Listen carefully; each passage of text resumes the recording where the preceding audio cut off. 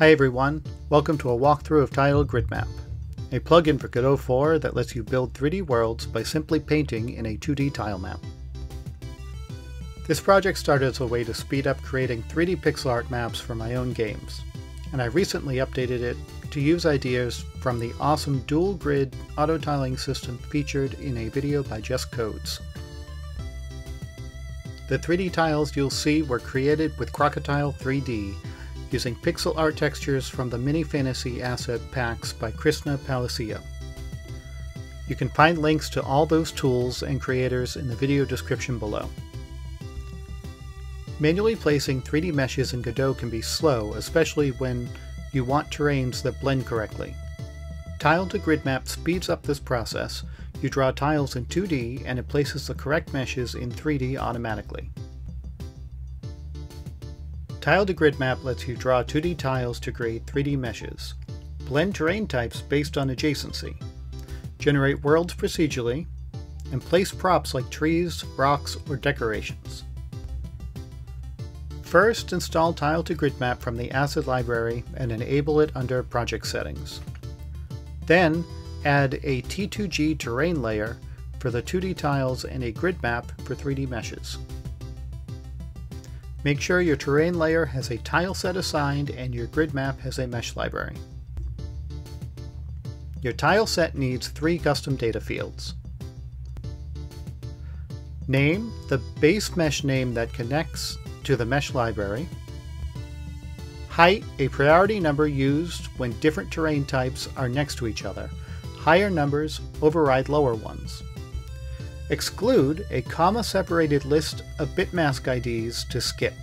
This lets you block specific mesh placements like cliff tops. When naming your meshes in the mesh library, each terrain type should have 16 variations named using the bitmask system. For example, grass 0, grass 1, through grass 15. The bitmask number corresponds to the tile's connection state, which directions it's connected to, based on a 4-bit system. This lets the plugin select the right mesh for each tile automatically. If you'd like to learn more, check the link in the documentation to Boris the Brave's article on tile bitmasking. If you have alternative versions for tiles, you can add a letter suffix like grass 15A, grass 15B, and the tool will randomly pick one during placement.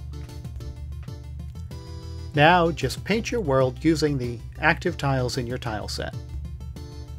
When you're done, click Build Grid Map and the tool will place the matching meshes in the 3D grid map. If you make changes, just click Build again to update the scene. You can also clear the grid map using the Manager dock. With procedural generation, you can generate terrain based on a noise texture. The T2G Proc Gen Manager node manages generation across multiple chunks, and the terrain types are assigned by noise value range. One important setting is the manual chunk toggle on each T2G terrain layer.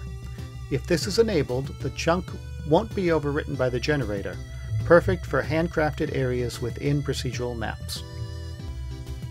The T2G Props node allows you to spawn props like trees, rocks, or structures automatically. Each prop resource specifies the terrain types it can spawn on, the chance it appears, and which scenes to place. Gridmap is now available free on GitHub with full documentation to get you started.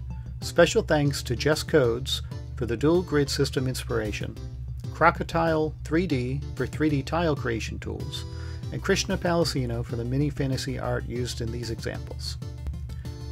If you'd like to see Gridmap in action inside a real project, check out the game prototype I built using this system.